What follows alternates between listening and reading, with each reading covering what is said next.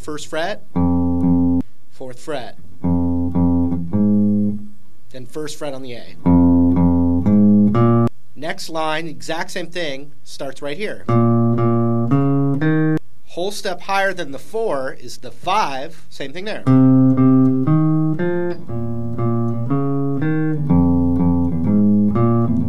So we're going to play this kind of little voicing here where it's pinky, ring finger. So ring finger's on the 5th fret of the G. And I'm barring this right here. And I'm not playing the high E at all. And I was actually using my fingers, but you can use a pick. And it goes like this. 1, 2, 3, 4. So before it comes down on the 1, you know, 1, 2, 3, 4, 1, it's the beat right before that 1. 1, 2, 3, 4.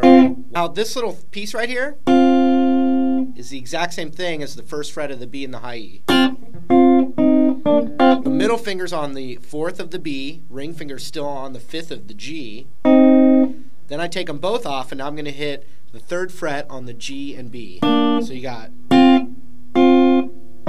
So I have that finger already there, the middle finger, so I'm just taking the pinky off.